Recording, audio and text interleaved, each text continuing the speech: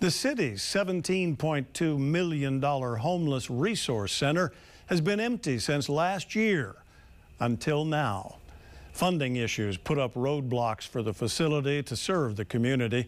In tonight's I-Team report, Christy Tomashiro digs deeper and finds it's not the only city project with similar problems.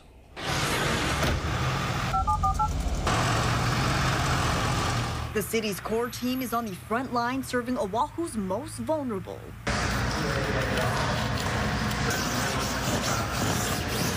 Now, CORE will operate out of the once vacant City Homeless Resource Center in Iwilei.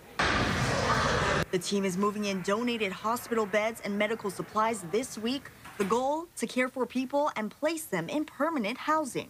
Our EMTs can come, check vitals. We can be with these people 24/7.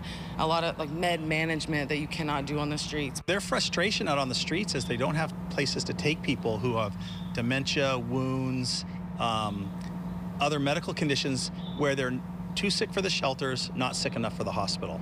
Construction of the $17.2 million facility wrapped up last February. The city says the funding issue stems from the project starting under the previous administration, who had a different idea of how the facility would be used. So I'm asking the tough questions. What's being done to prevent this from happening again?